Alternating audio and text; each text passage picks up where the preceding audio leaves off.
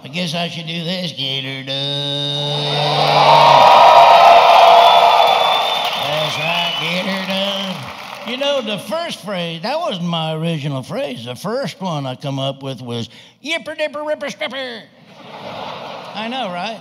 It wouldn't fit on a hat, plus I don't know what the hell it means. All right? No idea.